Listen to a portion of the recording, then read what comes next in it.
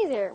Let's talk about polynomial long division, and what this is the same thing as your normal division. Let's say 18 divided by 3 is 6, and it's the same concept except there's now x's, and just like this, the 3 would be our divisor, and the 18 would be our dividend, and this question mark would be our 6, which is the quotient. So let's get started here. The basic concept here is to find what goes into the first value here, the x degree. So let's say x minus 1 times something equals x squared. And we're only interested at the x's, so that would be x. So let's write x here, and x times x minus 1 would be x squared minus x. And we would subtract it and distribute the negative, so we would get just 4x. Now we have to bring that down and do the same thing again.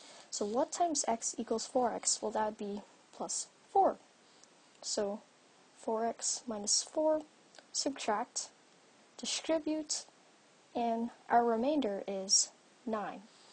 How do we write a remainder? Well, the remainder is the number left over the divisor. So that would be our final answer, x plus 4 plus 9 divided by x minus 1. It's the same idea as division, so let's get started with a harder problem now. Here's our next problem. You might be wondering why I have this huge space right here, but we need it because we need to have placeholders for each degree. Even though we don't have any number, we can just represent it by using 0x or 0x squared. So let's get started. What times x equals x cubed? That'd be x squared. X cubed plus 2x squared. Subtract that, and we would get negative 2x plus 0x. And if we put that in, we would get x times what equals negative 2x squared, which would be negative 2x.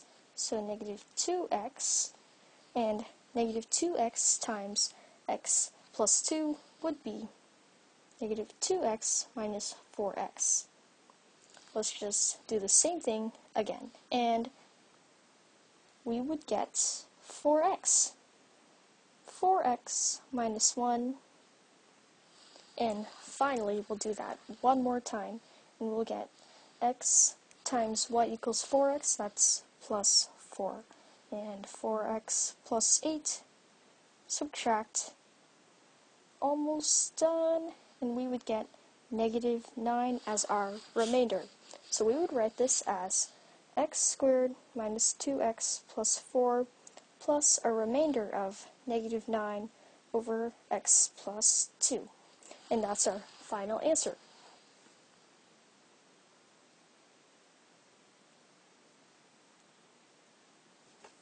Let's review the process. So step 1, what do? We divided the leading term by the dividend. So divide leading term.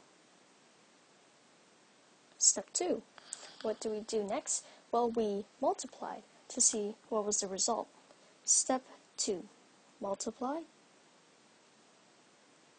by leading term with the whole number. In step 3, we subtracted. So step 3, subtract. And we did this as many times as needed until we got our final remainder.